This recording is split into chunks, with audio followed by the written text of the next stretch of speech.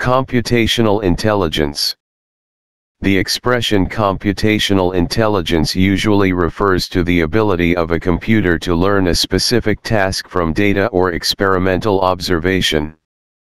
Even though it is commonly considered a synonym of soft computing, there is still no commonly accepted definition of computational intelligence.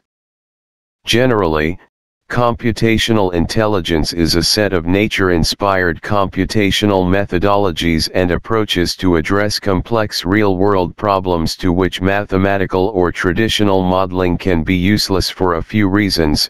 The processes might be too complex for mathematical reasoning, it might contain some uncertainties during the process, or the process might simply be stochastic in nature. Indeed, many real-life problems cannot be translated into binary language, unique values of 0 and 1, for computers to process it. Computational intelligence therefore provides solutions for such problems. The methods used are close to the human's way of reasoning, i.e., it uses inexact and incomplete knowledge, and it is able to produce control actions in an adaptive way.